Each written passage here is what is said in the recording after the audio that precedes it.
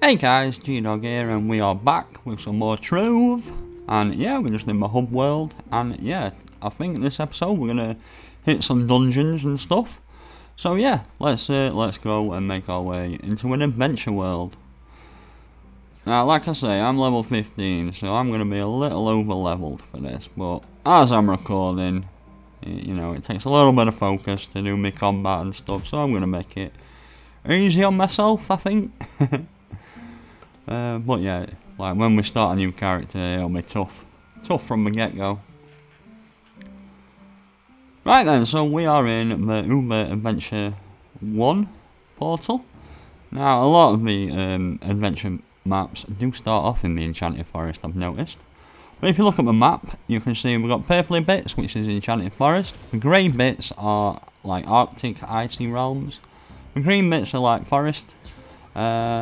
The sandy bit just below us is like desert. To the very left of the map, you can see like a dark bit. Now that's lava fields. And on the very right hand side of the map, you can see a different shade grey. Now that is like a robotic sort of biome, so you get lots of robots and stuff.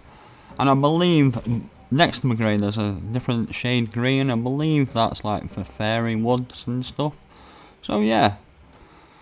Right, now also on the map, you will notice there's actually only one here, but you see that red X. Basically, that means that's a dungeon that's been completed. Now they do reset after a time, I'm not sure how long it is. It must be quite frequent because, like I say, there's only one X in here, so we've only actually done one dungeon in here. So, we are going to hit some of the other dungeons. Now, I didn't mention this in my last episode, but this game is aiming to be free to play. Now, on the top right, you can see like a little star bar, and if I fill that star bar, I will get 600 gold cubits. Now, I can use those gold cubits to spend on a lot of things, like I can use it to buy classes, I can use it to buy like party animals and prisms and tomes and stuff like that. You can also use it to buy mounts. Like one of the very first things I bought was one of the cheaper mounts, so I had a mount to ride about on. But yeah, at weekends that is 600 a day, I believe, and then in the weekdays I think it's 200 or 300 a day you can earn. But yeah, that basically means you can earn currency like every day, which you can then use to like unlock classes and stuff. Now I've been playing about a week now, and I can actually unlock a new class if I want to. Like I'm up to 6,500, so yeah, I'll be buying a new class I think shortly, and we'll be checking that out. But like, to say it's free to play, I was surprised at how quickly I actually unlocked that currency to be able to do that like class buying and stuff. I mean, there are some stuff like the mounts and the costumes which are, you know, you do have to pay for, but I think that's fair enough really. Like, you've got to, it's free to play, you've got to pay for something, haven't you? So yeah, I think that's fair enough. Like, I paid a bit so I can get this booster seat mount. Right, so when you're playing with other people in the adventure world, what you will notice is, if you're near them, like say this guy kills a skeleton, we'll both get the XP and the drop that skeleton drops, which is awesome. Another thing, like if I start mining and I mine some shapestone, if he's near enough to me, he will also get shapestone, which is pretty awesome in my opinion. So yeah, it basically means like you are much better off, you know, helping each other out and mining together and doing the dungeons together and stuff. Right, so we have a dungeon here. This is in the Arctic realm, and it's Slaver Dracolich. So this is going to be a boss character, and usually with these they'll be right at the top. Oh hello, let's sort this spider out real quickly. Oh, damn it, I pressed the wrong button.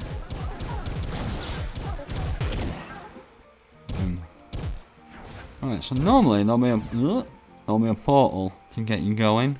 But it looks like, I don't know where this is. Ow! Right, so we want to, right, yeah. So yeah, let's just go up here, basically.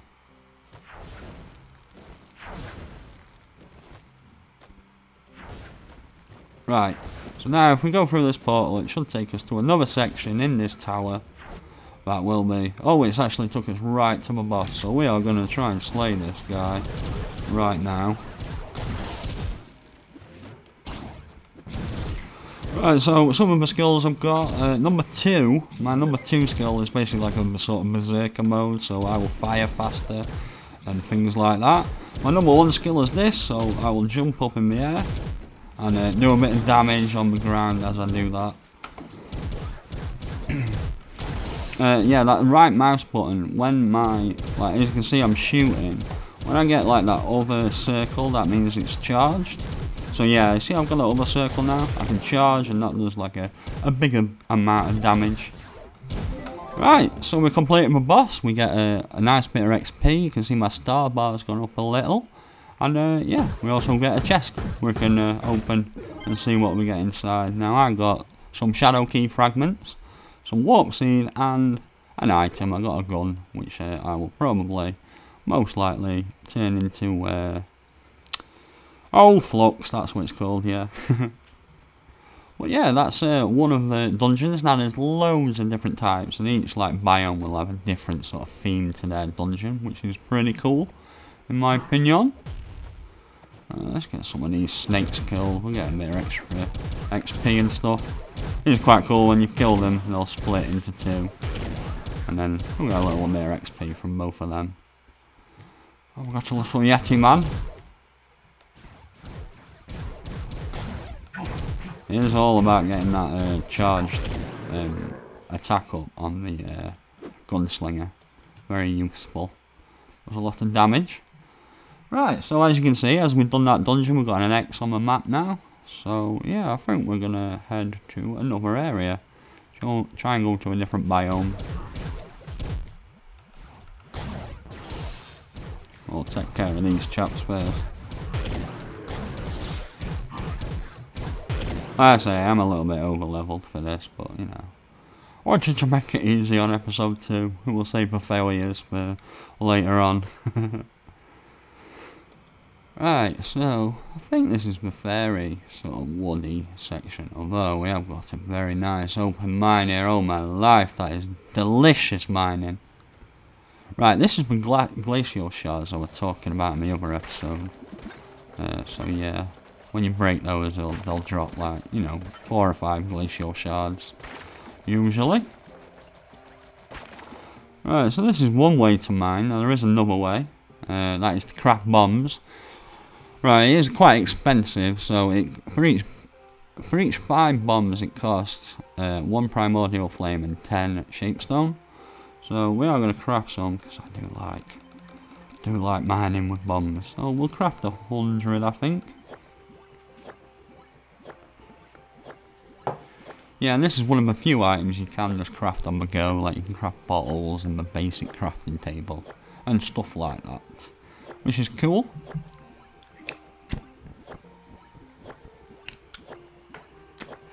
Right, we should nearly be there now. Yep. Right, so now, as you can see on my hotbar, if that thing would get out of the way. I know about blast jump. I told them about it. Yeah, you should be able to see next to... Why are you doing that? Why are you there we are.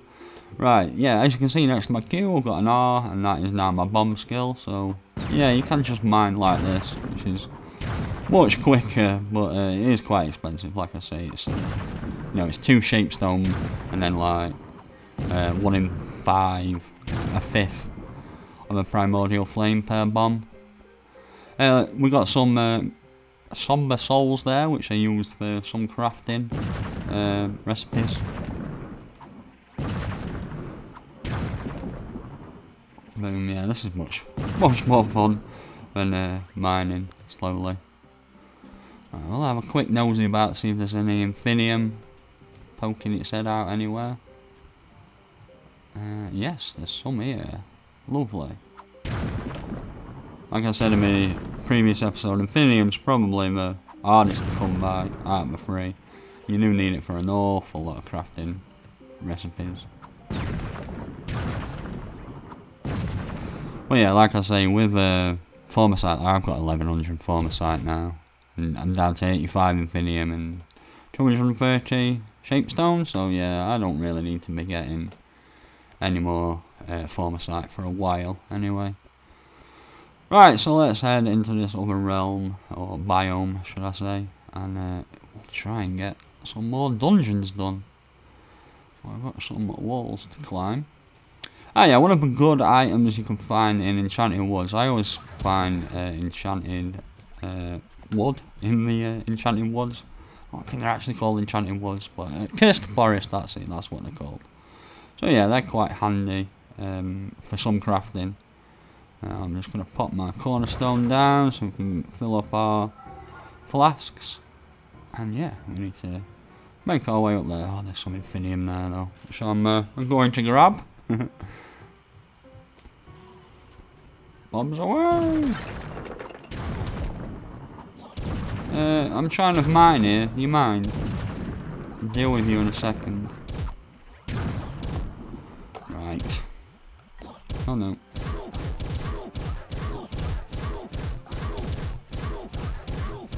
There we go. Get a bit of XP. For that. Oh, this is a massive open mine. Not much Infinium though, which is no good. Right, let's try and scale this a bit.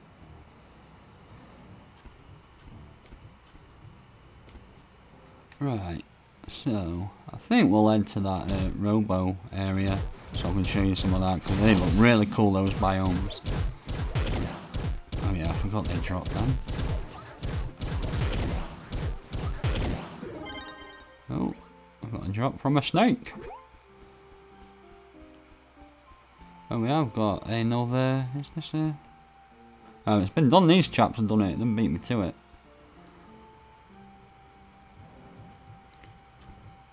Yeah, I mean, it's definitely worth going round in groups or friends, or you know, even making friends. Just you know, when you go into an adventure world, just hang with some people, and yeah, you'll get a lot of work done, and like I say, you'll be sharing your mining and stuff like that. Well, not sharing it. You'll basically be like duplicating what you get.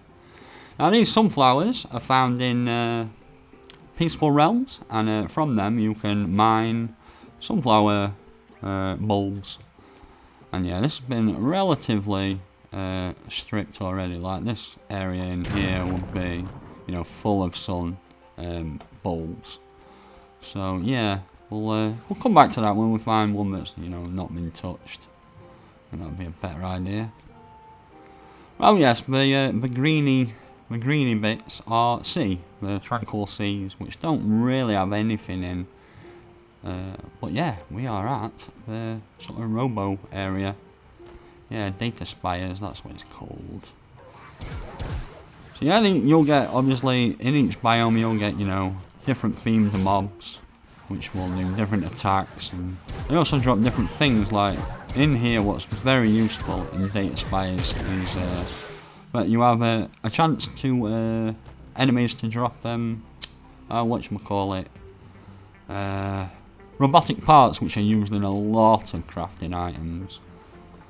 Right, so yeah, we've got another dungeon here, and we've got some chaps here, so I think we'll give them an hand actually. If we can get up there. Won't look the easiest to scale. Wow. I guess. Oh no. Right, these big chaps, they've actually, these just come out of the sky. That noisy word with like a lightning bolt. But they do have a chance to drop prisms and like really rare sort of items, so they are always worth killing in my opinion. They also drop flux every time, which is also a nice little bonus, I guess. Right, let's see if we can get up here, because I made a bit of a meal of it before.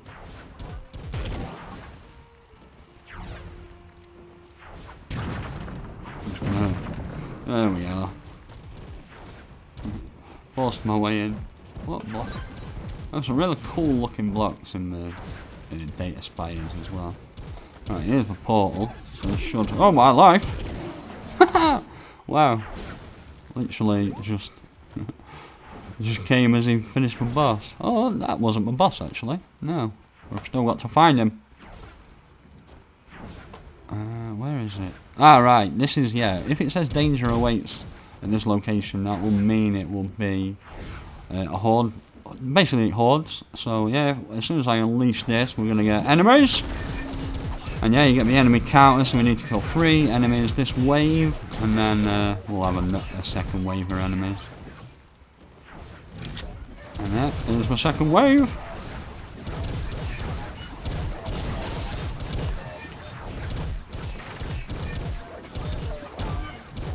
Boom.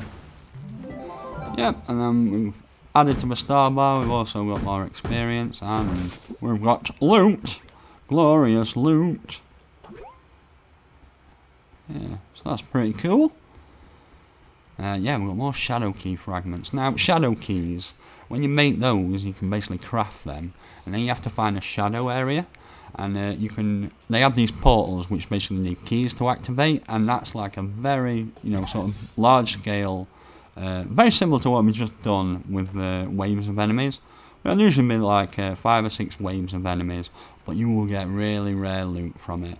And yeah, they take quite a lot of fragments to craft keys. Like I'm up to 108. I think it's 250. I'm not 100% sure on that, if that's correct. But it's around that sort of value. You can also buy them from the store. Yeah, so you can buy shadow keys for 500 or a set of 3 for 1300 of those. Now, if you do want to buy credits on this game, this is the sort of split that they come with. So for £4, you're going to get 750. For like £16, you're going to get 3,250, and so on. Now, there are starter packs, which are like £15, and you'll get 750 credits. You get those 2 classes, so you get the Fatrix there and the Neon Ninja. So you'll have 4 classes from the get-go there, which is definitely worth it. You'll get an extra like storage slot, and you'll get like loads of each primal block, sorry, and you'll get a unique helmet. And obviously there's different tiers of, starter packs, which is cool. But what I did, I actually just bought credits because I played it for quite a bit. I already had, I didn't need any of the blocks, and I worked out you could unlock, new classes by just doing, by earning the qubits in game. So I didn't think I needed to unlock the classes. So I actually bought some of these. I bought my 3,250, and I got, my mount from that and a few other bits and pieces, which is cool. Right, so let's head onward. Now in Data Spires, these are just basically the plants you would find in other ones. So you're going to get bombs occasionally dropping from them, but most of the time it's going to be warp seeds. So yeah, you should see some warp seed dropping. Although no, that's not what's currently happening. Yeah, there we are, there's some warp seed. Oh, some primordial, we'll take that. We will take that.